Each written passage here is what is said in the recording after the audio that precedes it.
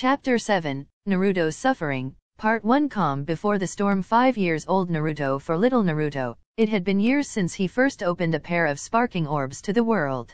That said, his appearance hadn't changed much except that his spiky hair had become even more disheveled and spiky. Acute whiskers continued to cover most of his cheeks, which could make someone diabetic if they stared too much, also adding to his chubby face shape.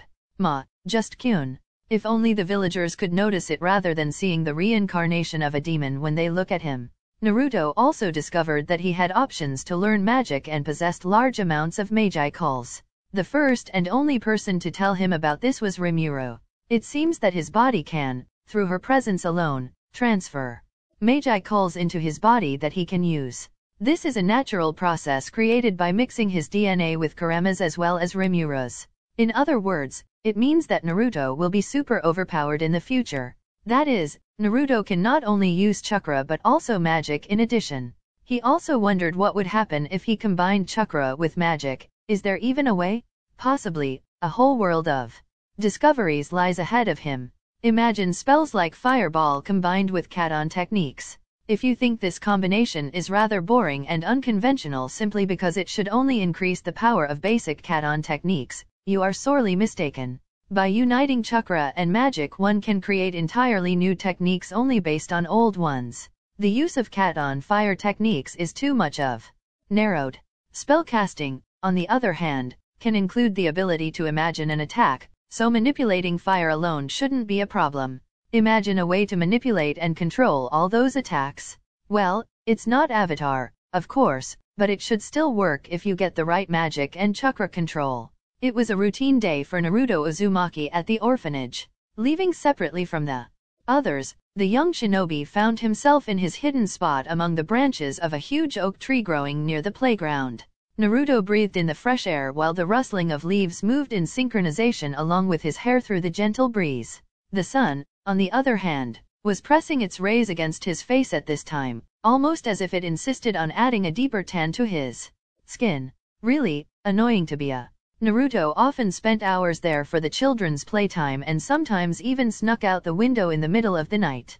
Possessing night vision definitely made it easy. The thought of it all the way made the characteristic foxy smiley appear across his features. Okay, time to try this out. Naruto raised a finger against his face and closed his eyes in concentration. Burn. The very word set a faint flame above the tip of his finger ablaze. Naruto grinned up to his ears, not getting bored every time he did it. Okay, great. Now try doing what I taught you last time. The girlish voice in his head didn't startle Naruto. Following the instruction, he raised all of his hands' fingers and pronounced the incantation, burn. In the blink of an eye, all the palms ignited in the same way as the first one and their burning was calm and steady. Why do I need an incantation in the first place? You said it wasn't needed. It's easier with incantation, and you've only recently learned to control your magi calls. Also, Naruto is just a kid, so his control over magic is very unstable, which is why Rimuru hasn't taught him any offensive attacks yet. Naruto's use of unique abilities is good for now. He's already used to night vision, for example. Naruto pouted with crossed arms. But you say incantations when you say those awesome spells of yours? Woo hell flare or whatever. Rimuru coughed embarrassedly. That said, Rimuru doesn't need to pronounce the names of these spells at all. However, who wouldn't want to shout the names of super spells? Okay, got it? Is it really that weird? Ha ha ha, and here the kid got you. Kurama laughed mockingly. His sharp teeth even set themselves into a wide infuriating grin for anyone that would look. She squealed/scowled at him. Shut up. She only shouts spell names because she thinks it sounds cool. Kurama, that's not true. Rimuru pouted. This is the truest truth. No, it's not, and you know it. No, it's actually the truth. You're stupid. No you. Okay, well fine, how about I make you a separate cage like last time? You will no longer have any of the luxuries I have created here. What? You ran out of words, huh? Oh my, how sa-alalala, I am not listening to some stupid you in child's body. I'll tell him what the person he admires so much does all day. You. Wouldn't dare, you fat fox. Wanna bet? What are you two talking about? What Rimurune does all day? I mean, it's obvious she doesn't have time for anything since she's busy defeating legendary dragons. Really, just I don't know what to say sometimes. What kind of nonsense did you tell him at bedtime? No, actually I'm more wondering how dumb you have to be to believe that he will inherit your stupidity. No. I'll tell you, Rimuru, what he does all day is lays on the couch and What couch? Naruto almost shouted out loud, near learning the truth of what special things Rimuru Coolne-san does. Kuarema. Rimuru flushed and something crashed inside Naruto's mindscape. What yo dash? Oof. Naruto didn't know what was going on in his head, but he began to hear disturbing sounds as if someone had smashed a wall. Kurama and I. Blonde asked quietly, getting no answer. Are you there? Databia. Haha, now you know not to foo dash. Nasan. Yes. What is it, Roto-kun? She asked innocently. What happened to Kurama and I? Did he? Oh, it was nothing like that, sunshine. Kurama and I just went to meet with the wall. Face to stone? Yes, he likes it very much. Ah. The innocent way she said it only burned with suspicion, skipping an awkward laugh of course. One day Naruto will access his mindscape and see what's going on in there.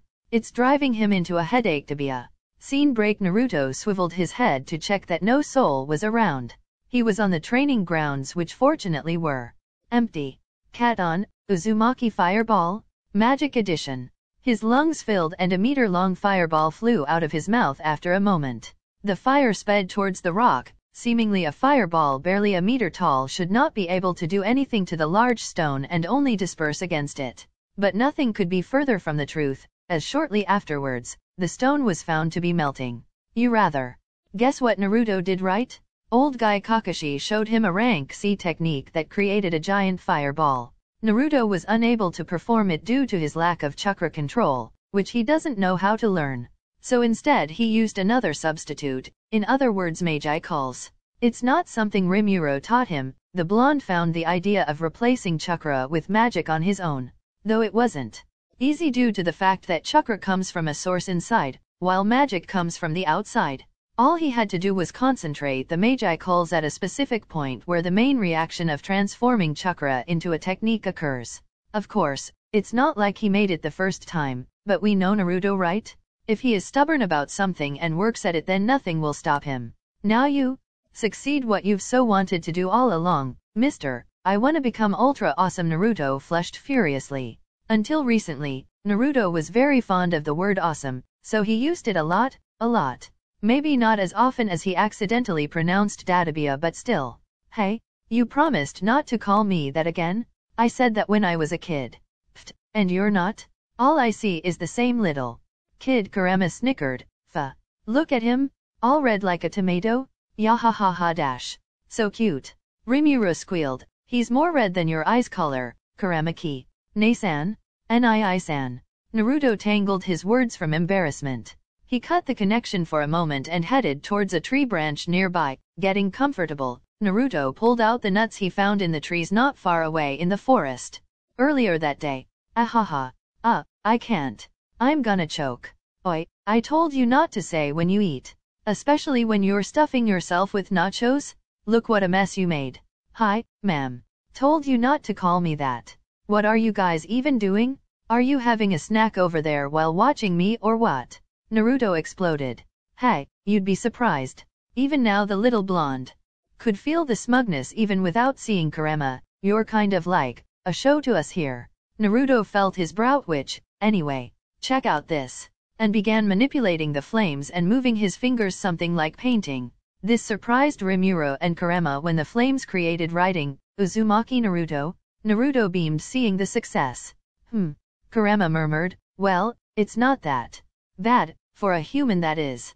For someone who just started magic, you're doing very well. A pink-haired kid I used to know had to work really hard to get that kind of control, and he was supposed to be a champion fire. Rimuru praised. Clapping? Gimme the applause? Yada? It's the first time I've gotten it right, Tabia. Naruto grinned happily. I will try to do other things later by manipulating the fire. Maybe I could make a moving one? I might try later, Tabia. The big question is, why fire? Why does Naruto primarily focus on fire when he was better at honestly doing techniques and spells related to wind and water? So why? There isn't much to it really. It's actually pretty obvious.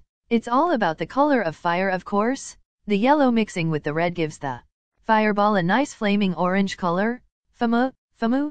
And everyone knows that orange is the best color. Nodding to himself with a self-praising smile, Naruto didn't survey the area for a moment. Suddenly a single shadow flashed through the trees.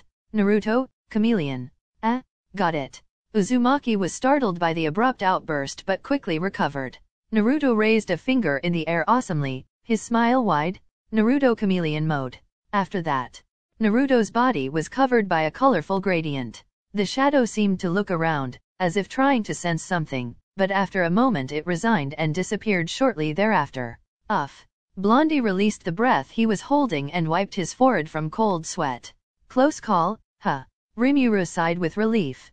Very, thanks. He stood up. Stalker-san tried to find me again. Naruto peeled himself away from hugging the bark of a tree and tripped on a leaf and fell down, his face meeting the grass. Tui. Spitting out the dirt, the future shinobi mage shook himself off and ignored his previous fall, throwing the clumsiness into oblivion. Yeah, let's forget about it. He cut off contact with the two occupants of his mindscape so as not to hear their laughing. If it wasn't for Chameleon I probably would have been caught. Chameleon is an ability Naruto discovered when he really wanted to hide from an angry matron. Then the ability activated and Naruto blended into the wall. The skill works best in dense areas such as treetops or bushes.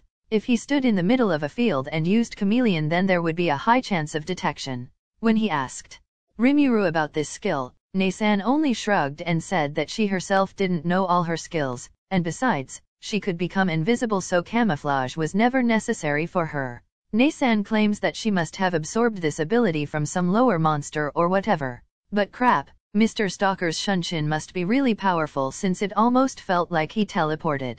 Naruto pondered as he headed towards the orphanage thoughtfully.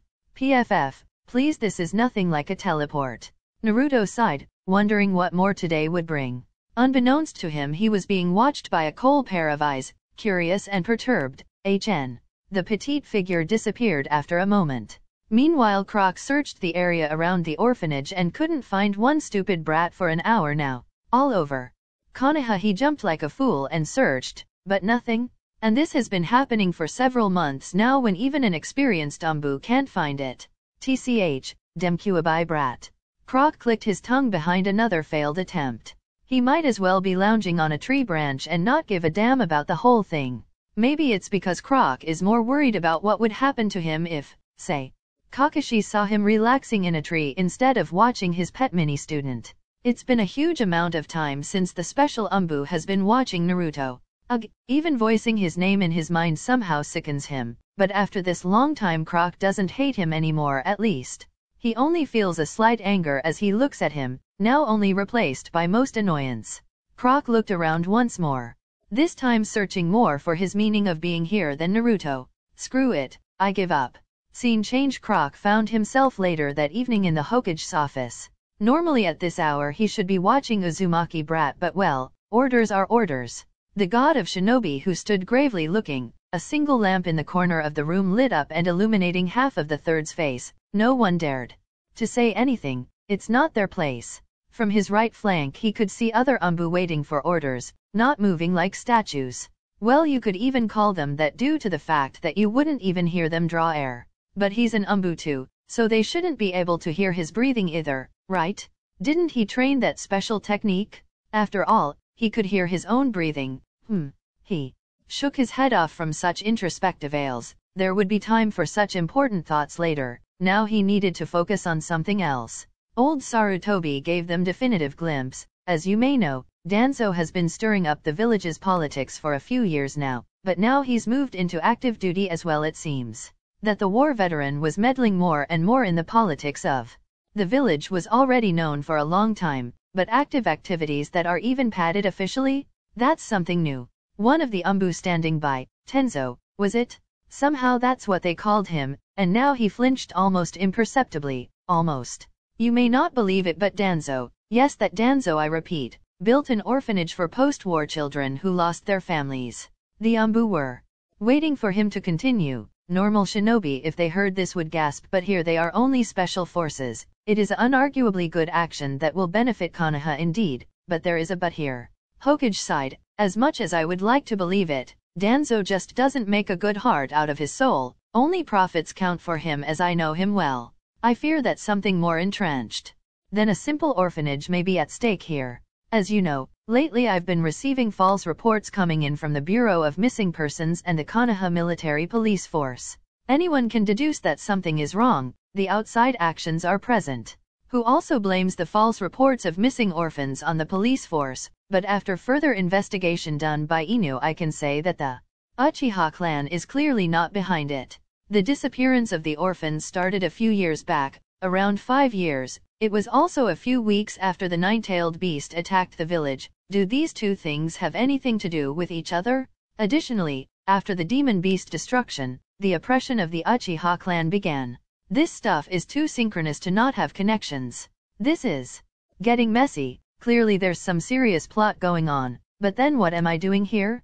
After all, calling Kakashi's squad alone should be enough, thought Croc.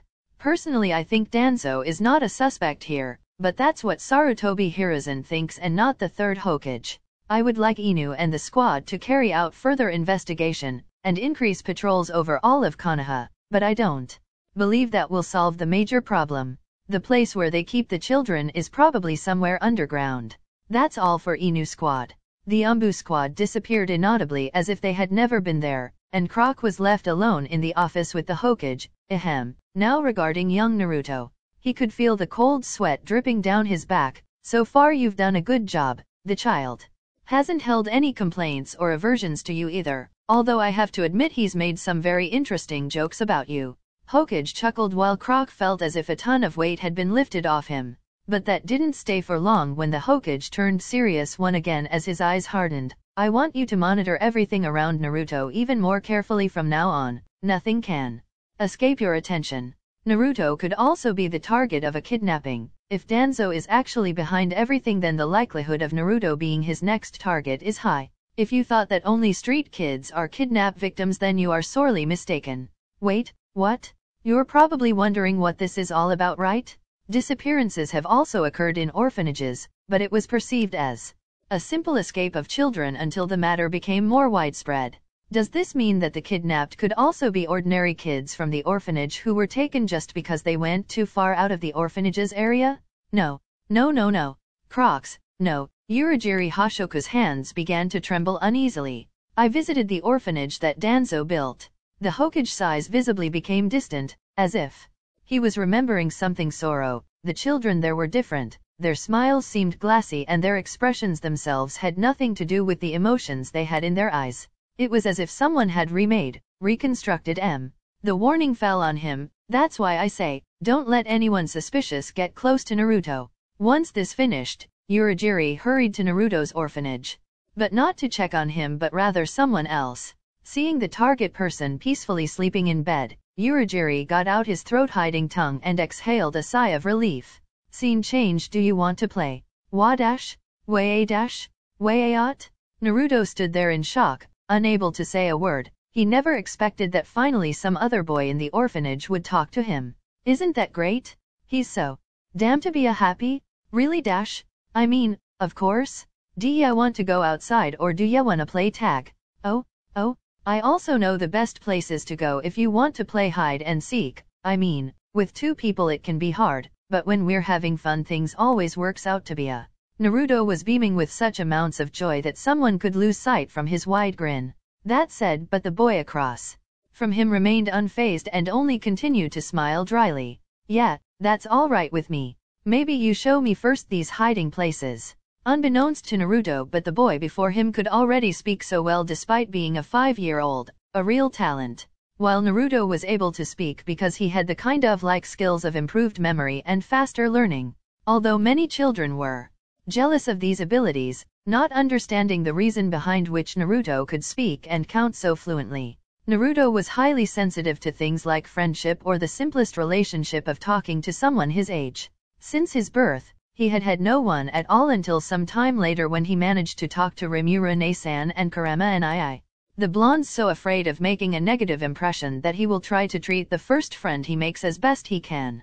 And it will also be the first normal conversation with a kid his age. Naruto is and will be treating his friends very dearly in the future, but that may not only be his advantage but also a serious misconception. As long as he doesn't treat M more important than himself, it's okay then. Somehow Rimuru and Kurama have not spoken to him throughout this entire conversation. Naruto is puzzled.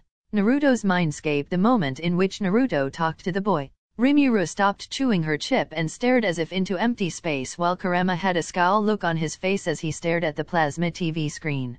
Kurama's eyes narrowed, sharpening his slits even more. Through the seal, I can no longer sense emotions, but this kid stinks to me. The crimson-haired man addressed her. What do you think we should do? It's a bad idea to just watch while something might happen to our kit. Rimuru started eating the chip again without looking at Kurama. Gotta warn him tonight, though nothing should happen yet today. She looked at Naruto's laughing happiness. He seems really happy now, huh? If by some chance something happens to Naruto, whether emotionally or physically, Rimuru will make them suffer. That she can promise. Now, let's drop off this gloomy mood because I'm starting to get evil thoughts. She decided and picked up the remote and then began switching the channel to something else. Oh, wait. Leave it at that. Rimuru sneered. Really? Animal Planet. Kurama defended. Today's episode is about Arctic foxes. Rimuru responded, making a Tibetan fox face. Naruto had a good day, showing the boy all sorts of places, taking him to the training fields and showing him a few tricks on how to climb trees the easiest way. Naruto didn't pay attention to it, but the whole time he was rattling the boy with all sorts of things. This boy usually would respond with something along the lines of, "Oh, that's amazing, you have to show it to me one day, I think so too," with the same smile, while his answers were pretty shallow with no value. Obviously, the blonde didn't know how to pay attention to it yet, especially because he was completely unfamiliar with how one should talk to a person of his age, or more precisely, whether it was normal for a person to respond in the same way as this boy. The young Uzumaki was dazed, and no one had yet cleared his eyes to see the truth that the smiles this child was making were glassy and never reached his eyes in the first place. The day was approaching its end, and the sun was already setting behind the horizon of Konohagakure village's site, while the two boys were returning to the orphanage. Oh man, sorry. I kind of forgot to ask ya your name cause I was having so much fun. Naruto was genuinely embarrassed right now. The boy held up his hands. Oh no problem here. My name, it's Tanketsu Hashoku.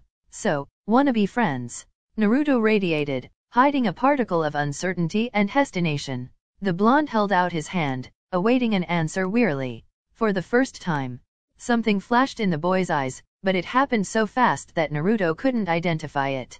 All right. He expected to feel a warm sensation when the hand touched his one, but yet, he only felt cold. With that, Naruto Uzumaki said goodbye to Tanketsu and today as he turned away and went to his room, continuing to stare at the hand that was supposed to start something new. Behind him, the boy stood still, but his smile, it cracked. Scene change, Naruto's room. Naruto lay on his bed, staring at the ceiling, unblinking and blankly expressive. Kit, you better be careful around this one. I smell trouble all around him. No, it's even better if you keep your distance.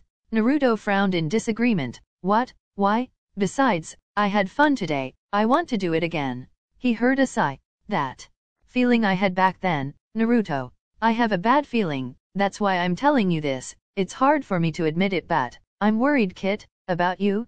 It was hard to detect because of Kurama's voice being so rough and demonic, but there was a soft tone there that he never thought he would use in his life. Naruto, though, didn't notice it.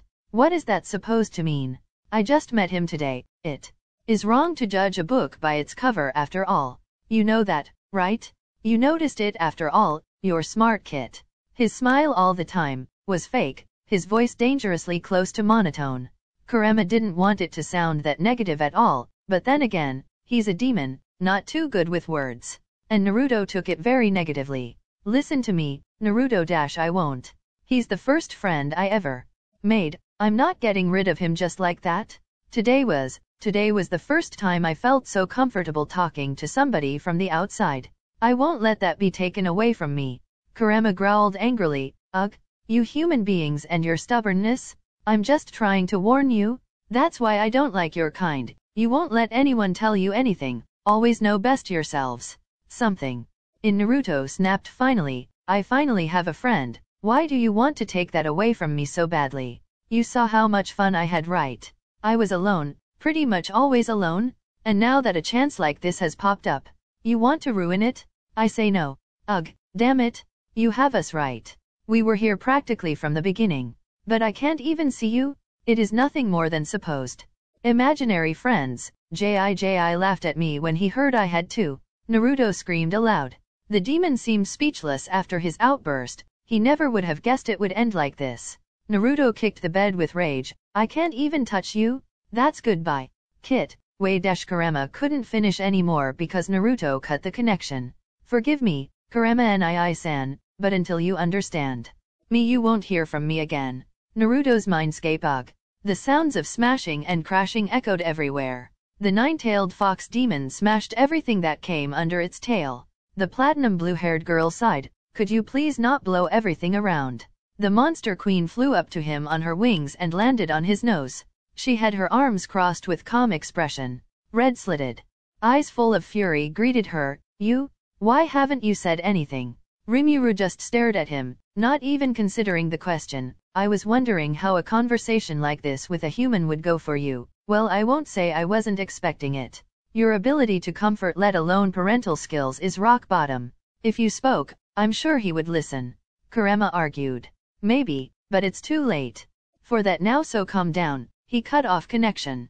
TCH. Nice try. When the time comes and someone hurts Naruto, don't worry, I will take care of them personally. GHH. Rimuru blocked with her index and middle finger the sharp shiny claw that was already about to pierce her. You're too frustrated, but the game is over. Rimuru began draining his chakra, reducing the size of the massive demon more and more until a small cute fox remained. Kurama saw that something was wrong because he suddenly saw Rimuru from below. Kurama looked at himself and then at her, then at himself again. Only one conclusion was drawn: I hate you. Oh, I love you too. Rimuru hugged the little fox that he couldn't breathe. Now just clean up all the mess you made. The true demon here beamed and presented him the mess she was talking about. Kurama felt some strange liquid begin to gather in his eyes. What is this? Oh, don't cry. After all, you have a lot of time. I can control the flow of time here. It doesn't comfort me at all. Now go full kyun for me, please. Here, I've brought the camera. She sing-songed happily. Monster. Literal monster? For the first time in his life, Kurama did something he thought he would never do. Kurama cried. Scene change. Are the preparations ready? Yes, Danzo-sama. It's already started. The approach on Jinchuriki was a success. No, it will all start only on that day, October 10. One eye gleamed with malice in the dark. The Jinchuriki will be mine. Naruto's mindscape. Even if he cuts the connection, we will always keep supporting him no matter what happens. We will destroy anyone who tries to harm him. Two pairs of eyes. Chapter 7, Naruto's Suffering, Part 1. Calm before the storm. 5 years old Naruto. For little Naruto, it had been years since he first opened a pair of sparking orbs to the world. That said, his appearance hadn't changed much except that his spiky hair had become even more disheveled and spiky. Acute whiskers continued to cover most of his cheeks, which could make someone diabetic if they stared too much, also adding to his chubby face shape. Just Kyun. If only the villagers could notice it rather than seeing the reincarnation of a demon when they look at him. Naruto also discovered that he had options to learn magic and possessed large amounts of magi calls. The first and only person to tell him about this was Rimuru. It seems that his body can, through her presence alone, transfer magi calls into his body that he can use. This is a natural process created by mixing his DNA with Kurama's as well as Rimuru's. In other words, it means that Naruto will be super overpowered in the future. That is, Naruto can not only use chakra but also magic in addition. He also wondered what would happen if he combined chakra with magic. Is there even a way? Possibly. A whole world of discoveries lies ahead of him. Imagine spells like Fireball combined with Katon techniques. If you think this combination is rather boring and unconventional simply because it should only increase the power of basic Katon techniques, you are sorely mistaken. By uniting chakra and magic, one can create entirely new techniques only based on old ones. The use of Katon fire techniques is too much of narrowed. Spellcasting, on the other hand, can include the ability to imagine an attack, so manipulating fire alone shouldn't be a problem. Imagine a way to manipulate and control all those attacks. Well, it's not Avatar, of course, but it should still work if you get the right magic and chakra control. It was a routine day for Naruto Uzumaki at the orphanage. Leaving separately from the others, the young shinobi found himself in his hidden spot among the branches of a huge oak tree growing near the playground. Naruto breathed in the fresh air while the rustling of leaves moved in synchronization along with his hair through the gentle breeze. The sun, on the other hand, was pressing its rays against his face at this time, almost as if it insisted on adding a deeper tan to his skin. Really annoying to be a Naruto often spent hours there for the children's playtime and sometimes even snuck out the window in the middle of the night. Possessing night vision definitely